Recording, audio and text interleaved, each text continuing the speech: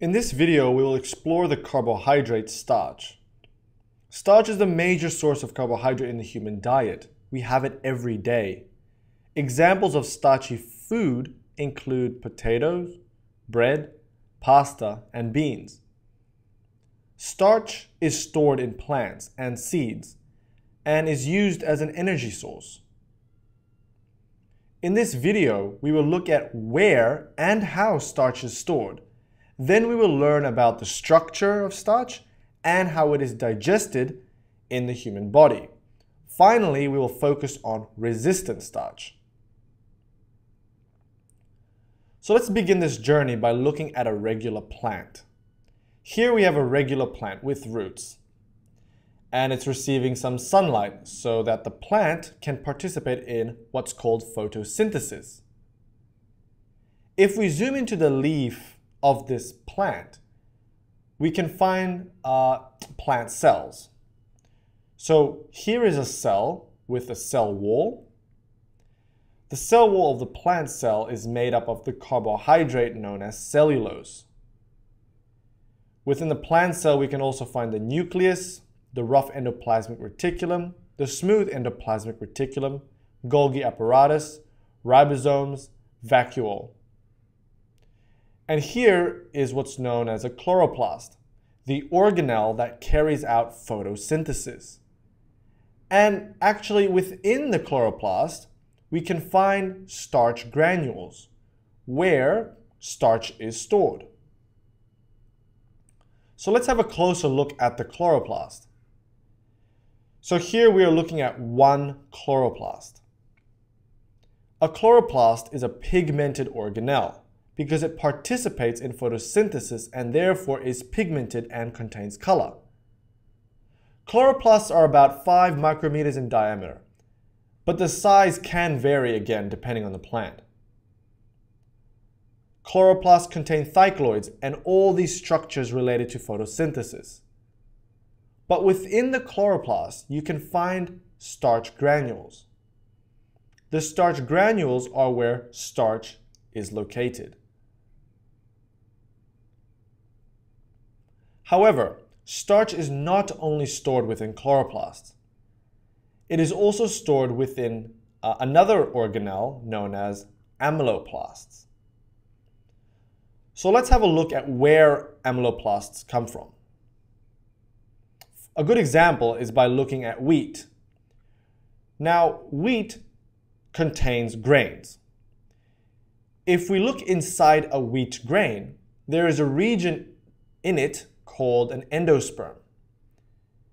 The region endosperm are also found within seeds. Anyways, endosperm is the region that contains starch granules stored in amyloplasts. So essentially, amyloplasts are found within endosperms. So if we were to look into this endosperm area of the grain and the seed, we can find amyloplasts. Amyloplasts are non-pigmented organelles. It is non-pigmented because it contains no color. As you can see, amyloplasts are made up mostly of these starch granules. Now, seeds contain many amyloplasts because they need all this stored energy as they grow.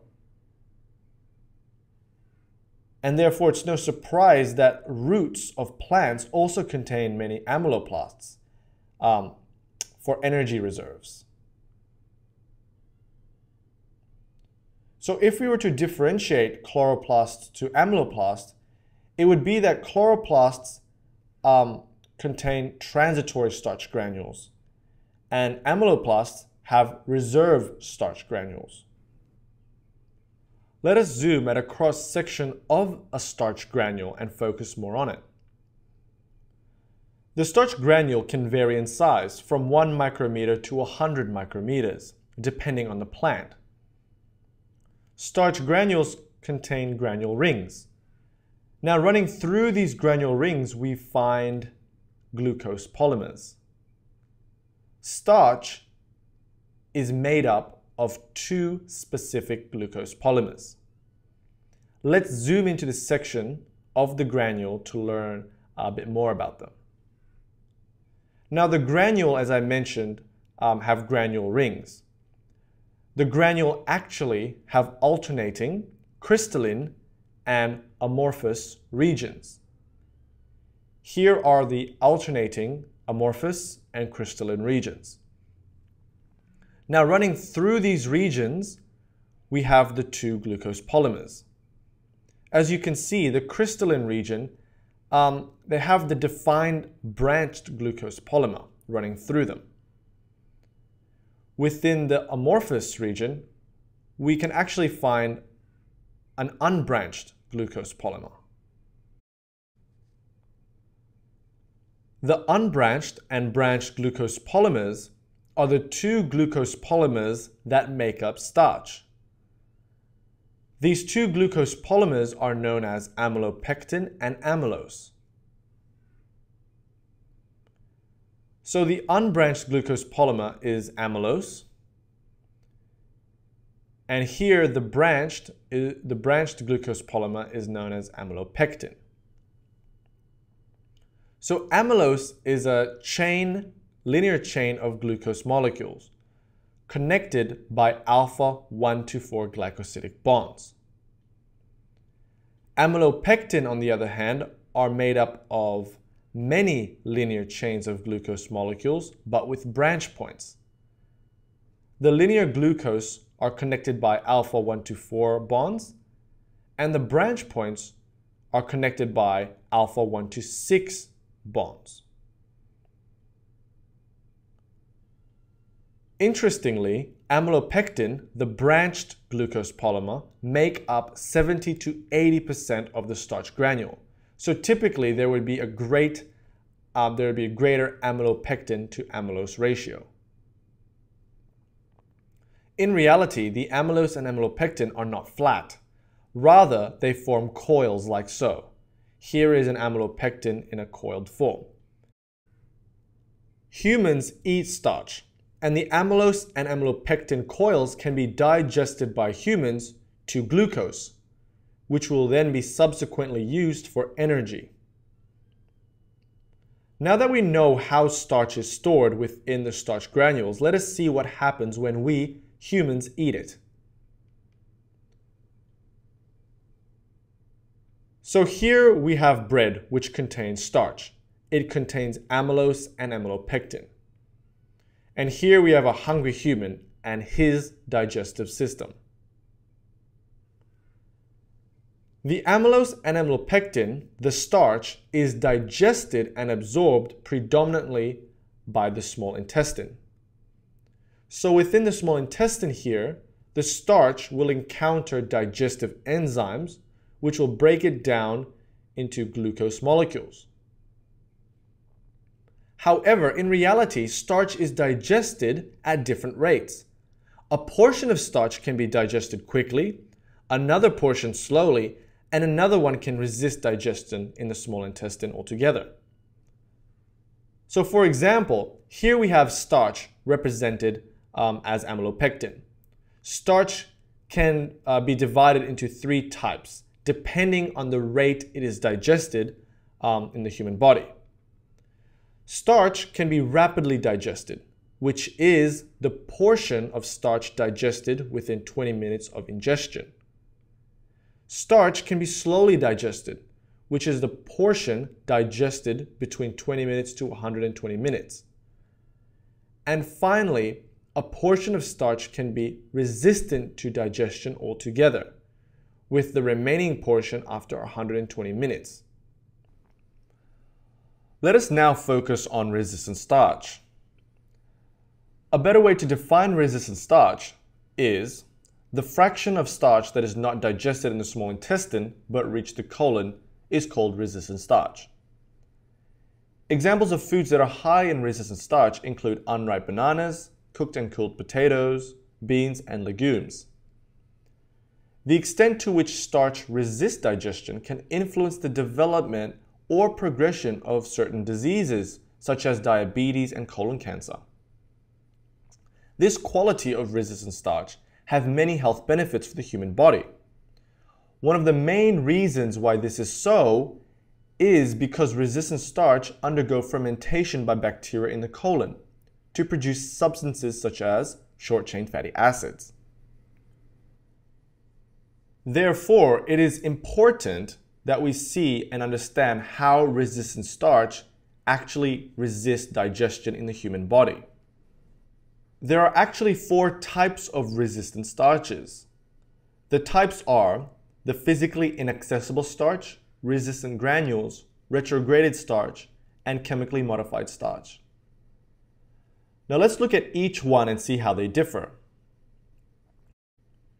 Remember that each one is a type of resistant starch, and that a resistant starch is starch which has resisted digestion in the small intestine. So type 1 resistant starch is the physically inaccessible starch because it is physically inaccessible. A good example of this is because of the presence of the cell wall that protects the starch granules. So here is a plant cell with its tough cell wall. Here are the starch granules within the plasts. And so with the cell wall, the digestive enzymes secreted by the humans cannot access the starch. Foods that are high in type 1 resistant starch are legumes and partially milled grains. Resistant starch type 2, called resistant granules, is resistant to digestion because of the characteristic of the starch granules itself. Each plant contains starch granules with amylose and amylopectin. The starch granules differ in size, shape, amylose and amylopectin ratio, amongst other things. It is thought that a combination of these factors makes some granules have a more compact structure, and so are more resistant to attack by digestive enzymes. Good examples of food containing resistant starch type 2 are raw potatoes and unripe bananas. Resistant starch type 3, also known as retrograded starch, is the most abundant of the resistant starches. This is what we eat most of the time, such as bread and cereals. Now, resistant starch type 3 is formed through food processing. It is formed by first cooking the starch and then cooling it down. So let me draw it out and explain. Resistant starch type 3 is formed when the starchy granules containing amylose and amylopectin are cooked in water. They are hydrolyzed. This causes the starch granules to become completely hydrated and gelatinized. The starch granules will swell up and the amylose will start to leak out. The starch is in a gelatinized form. Then, when the food is cooled down, the amylose and amylopectin will recrystallize to a completely new, compact structure. This process is known as retrogradation or recrystallization. And here we see rearrangement of amylose and amylopectin to a more crystalline structure. We also see amylose cross-linking occurring through hydrogen bonds. This new structure formed by cooking and cooling decreases access to digestive enzymes, and so this type of starch will resist digestion. Examples of food containing resistant starch type 3 are cooked and cooled potatoes. Now, finally, some authors have proposed a type 4 resistant starch, which is the chemically modified starch. This type of starch is said to be possibly attributed to the different bonds formed through chemical modification. And so with these new bonds, this type of starch will resist digestion by digestive enzymes. Examples of food with chemically modified starches are certain cakes and breads. And so that concludes the video on starch and resistant starch. Hope you enjoyed it. Thank you for watching.